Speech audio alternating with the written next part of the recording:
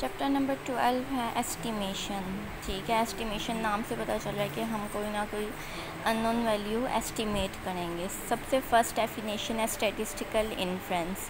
Inference का मतलब होता है राय देना, कंक्लूजन निकालना, नतीजा निकालना। ठीक है, स्टैटिस्टिकल का मतलब है कि स्टैट्स की टर्म्स को यूज़ करते हुए आपने कंक्लूजन ड्रॉ करने हैं।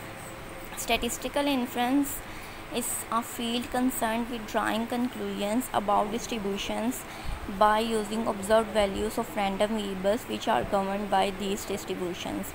Statistical inference का मतलब है कि आपने conclusions को ड्रा करना है, रैंडम वेरिएबल्स की जितनी वैल्यूज़ हैं उनको यूज़ करते हुए आपने डिस्ट्रीब्यूशंस में से जितने कंक्लूजन्स हैं उनको ड्रॉ करना, उनको निकालना।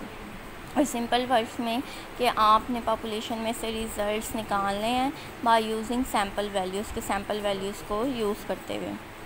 Statistical inferences are the conclusions about the unknown value of the parameter of a population using a limited information contained in an observed sample taken from it at random. ठीक है, वो कह रहा है कि जितनी भी आपको सैम्पल की लिमिटेड इंफॉर्मेशन प्रोवाइड है आपने उसको यूज़ करते हुए डिस्ट्रीब्यूशन में से, पॉपुलेशन में से कंक्लूजन्स को ड्रॉ करना है।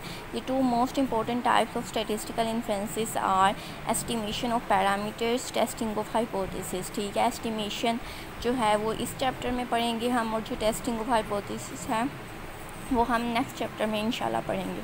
स्टैटिस्टिकल एस्टिमेशन की डेफिनेशन पे आ जाएं।